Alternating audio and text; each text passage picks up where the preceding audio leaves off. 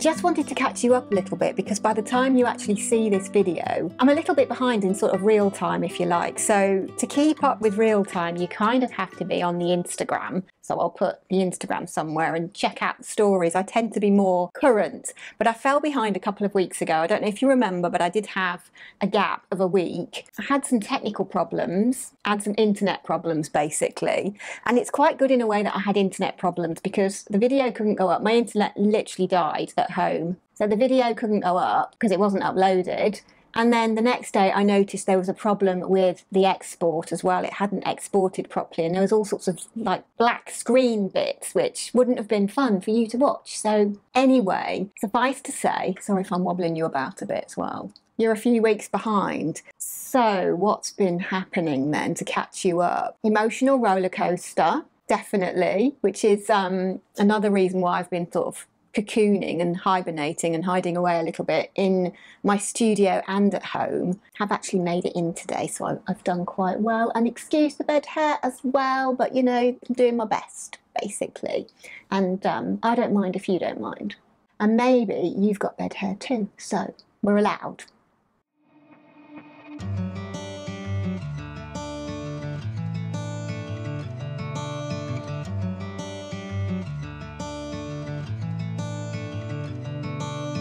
Sky's beautiful and so are you.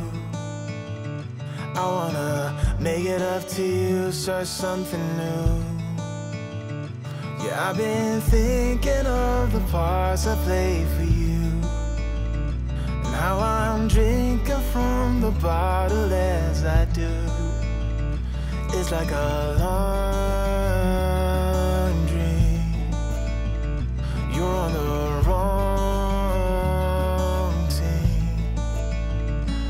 There's a light and there's a fire coming out of me. Every time I see one's a destroyer and one is a warrior, fighting hard to be the better part of me, the better part of me.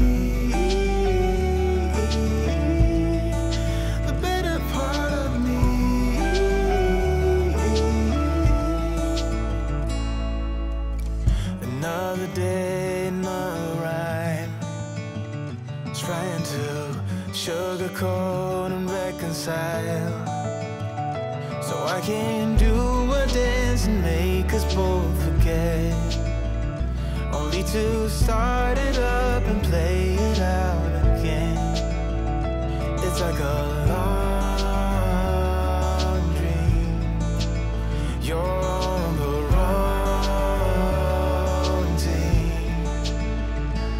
there's a light and there's a fire coming out of me. Every time I've been having a rather bumpy ride these past few weeks, so that's why I've chosen to have some spaces in between filming these videos, ground and centre, to find some crystal clarity.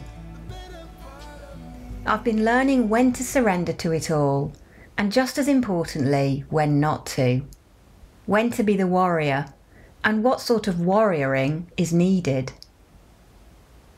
In these dark in-between places, when we allow ourselves to experience and feel them without numbing out, now there's a whole other video. This is where the magic happens. The treasure lies, waiting to be discovered, as small but sparkly gemstones, sometimes wedged into those rocky places. I've been reminding myself to pick up the treasure, breathe, nurture, slow, pause, go within. Gosh, I say that a lot, don't I?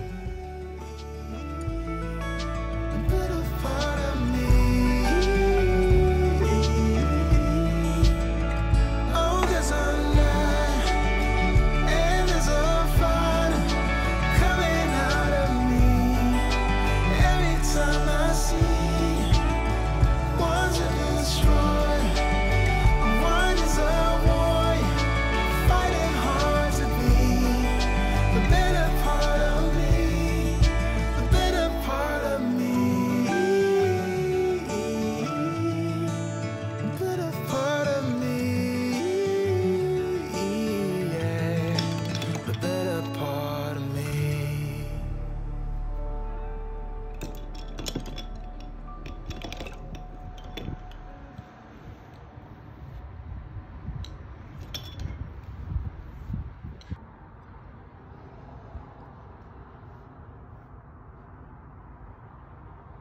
put you somewhere, I wonder. Hang on a sec. And I put you on here. Let's see. I think I can put you on there, can't I, with my plant baby. So I want to give myself some grace. I want to slow down because I've got some bumpy times.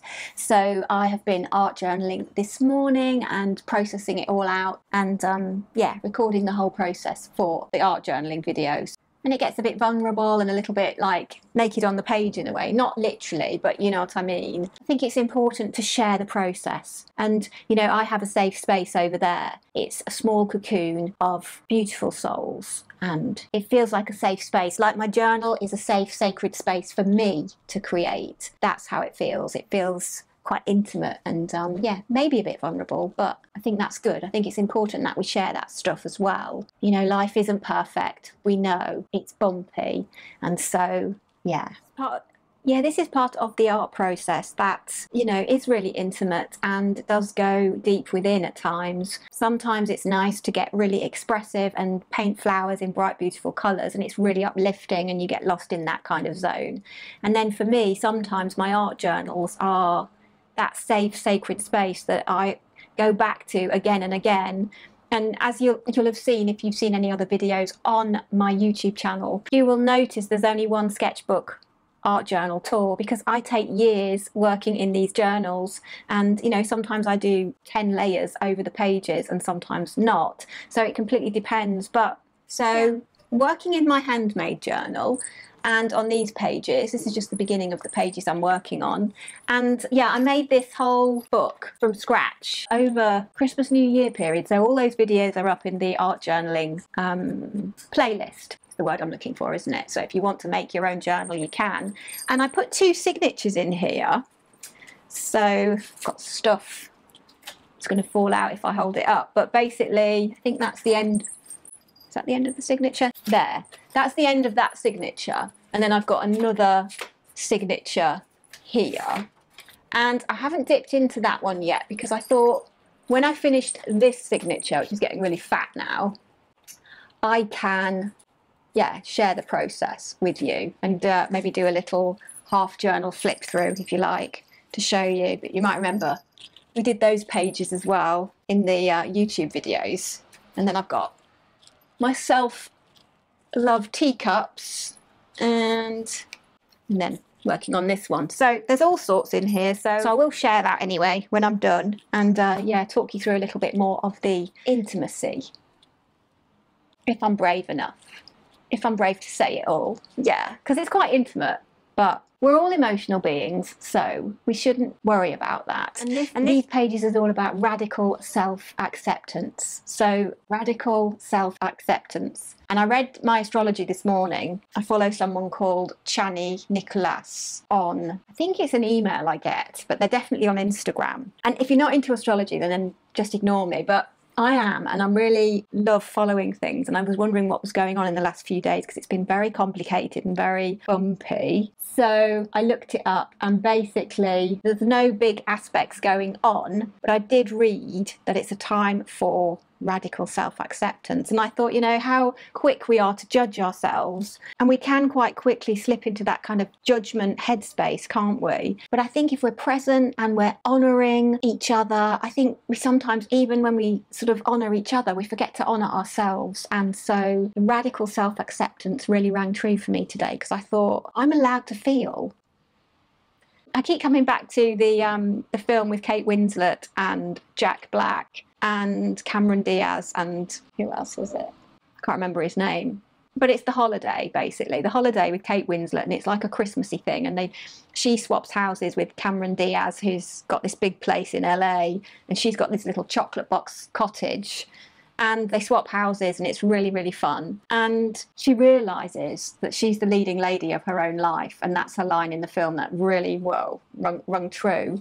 And we're the leading figure in our own life, and we forget so easily. So it's time for some grace and it's time for some self-acceptance. And yeah, I'm practicing what I preach because it's one thing saying it, it's another thing actually practicing it in real life when times do get difficult, as they do.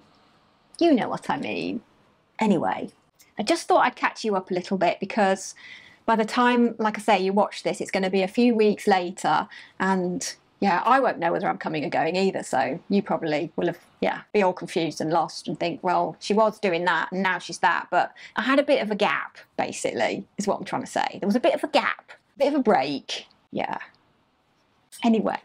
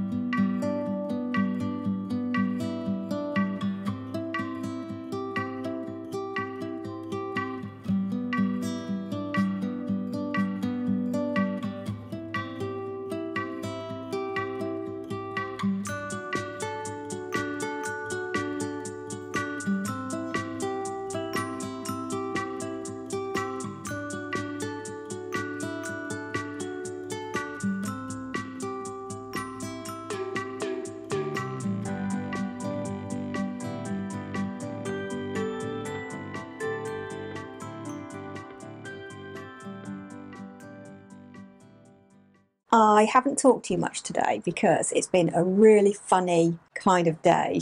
So, and not funny in a good way, if you know what I mean. So I've been a little bit sidetracked, but I will explain everything. But basically, yeah, not the easiest of days. Yeah, I've been swatching my new watercolours, which has been really fun.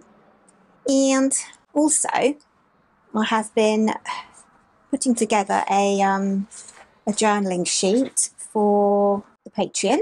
So that sheet's nearly done now, I think, and some prompts and stuff.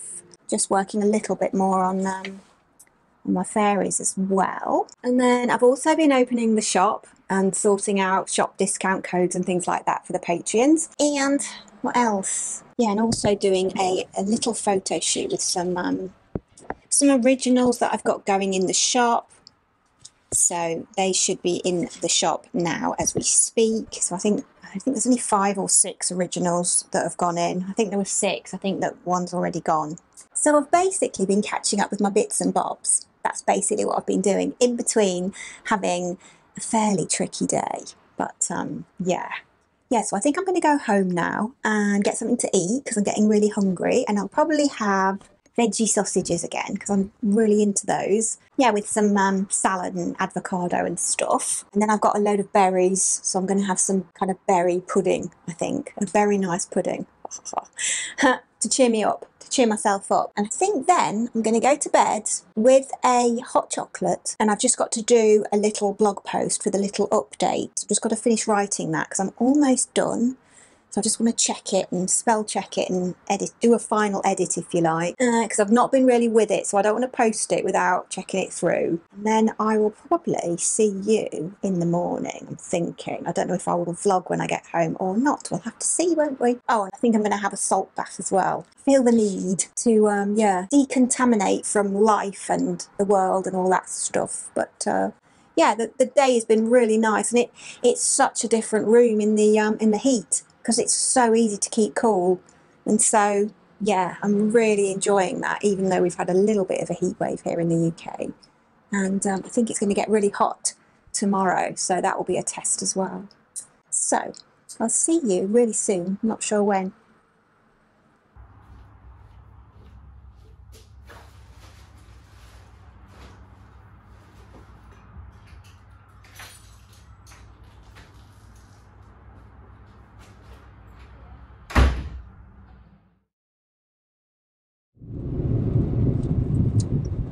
So we're pretty early this morning, and yeah, off to the studio. It's going to be a scorchio day as well, apparently. So we'll have a coffee when we get there, I think, this morning.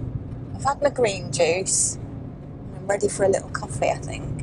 So yeah, it's been a really crazy few days already. In fact, the last couple of weeks have been pretty bonkers. With all there's been, I don't know, there's the mystery at the moment I'm having is, and it's really unsettled me, and we still haven't gotten to the bottom of it, and the whole grand scheme of things, there's no harm done, but yeah, my door was unlocked when James got to the studio on Monday. He messaged me and he was like, your door was unlocked. Now, I know I can be sometimes forgetful and scatty, but I'm so careful about locking doors. And so what I do is I lock the door and then I try it. And I know on Friday, James had gone first because he'd gone on his bike. So he'd left the studio first and I was there, and I locked my door when I was ready to leave and tried it. And I know I tried it twice. And the people outside in the main office must think, you know, I'm a bit bonkers because she's just locked the door. Why is she just checking it? I mean, sometimes I come back up the stairs into the building and, you know, just to make sure I've locked the freaking door. Anyway, suffice to say, I'm really careful about it. So I'm 99.9% sure, to be fair, that it's not me that's left the door open. I've never left the door open. So, yeah. And basically, they've been doing quite a few checks on the building, you know, for safety regulations and fire regulations, I believe, and things like that's been going on. So they have needed access to some of the rooms. And in fact, someone came to see me on Friday and said, oh, can I just test your fire things? So, you know, and I don't have a problem with someone coming in my room. not a problem at all. Maintenance and things that need to be doing, the window cleaner comes, etc. So it's not that. But it is, first of all, it's really nice to be given notice if somebody's coming in your room. And most importantly, you know, it'd be really nice if they locked the door afterwards. So whoever it was, and this is the mystery, see, we don't know who it was. Everyone's saying, no, we don't know who it was. So I've gone round with everybody and asked the people I know that have got access to keys. Now, not everyone with access to keys really should be going in the offices. There's some people that aren't involved in the building that are going into accessing the keys. So I've asked them as well. Nobody knows anything about it. No one. So somebody's been in my room, left without any, you know, prior notice, left the door open, which is really uncomfortable and not safe for me and my stuff. And yeah, so that's the first thing, the mystery of the unlocked door. Not happy, Bunny. Happy about it, but these things happen at the end of the day. We're all human, aren't we? Mistakes get made, but I just want to know, like, you know, who it was so that they know they left the door open, so that if they're going to someone else's office, they need to get give some kind of notice to that person and you know, basically say, is it okay that I access your room? It's a really smoky car in front of me. And then second of all, importantly, lock the freaking door when you leave someone else's space. Anyway.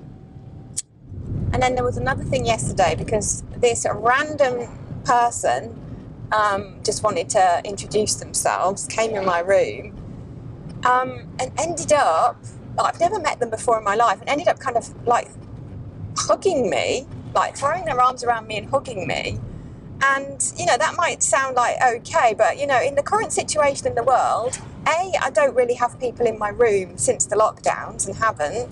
So this person was really lucky to sort of come in my room, be invited in my room, if you like. But I was kind of cornered, so I couldn't back off as well. So it was this lady, and she was like, oh, I should have asked before I did that, shouldn't I? And I was like, well, probably, yeah. She was like, I don't know if you're a hugger or not. And I'm like, well, I'm not actually hugging at the moment, bearing in mind the situation in the world we've just been through. You know, and I'm not fully okay with everything yet. You know, I haven't I don't do open studio, for example, when they do the open offices and things like that. I don't go. I don't want people coming in my office. I'm not comfortable and relaxed about it all yet. You know, I'm not back to how it was. I'm not. And I feel really weird about it. And I've got OCD as well. So I was literally in tears afterwards. I was literally in tears yesterday. So I didn't feel like talking to you. I'm really sorry. I've not really talked to you much in the last week or so. Because little things like this keep happening. You know, there'll be like 10 things like this in one day. And then it's like the same the next day and the same the next day. And it's like pretty full on.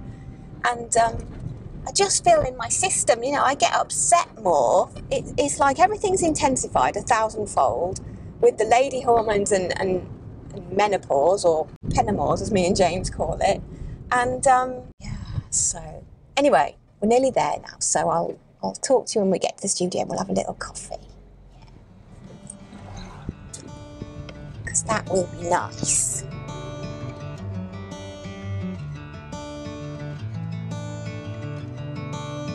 Sky's beautiful and so are you. I wanna make it up to you, start something new. Yeah, I've been thinking of the parts I played for you, and how I'm drinking from the bottle as I do. It's like a long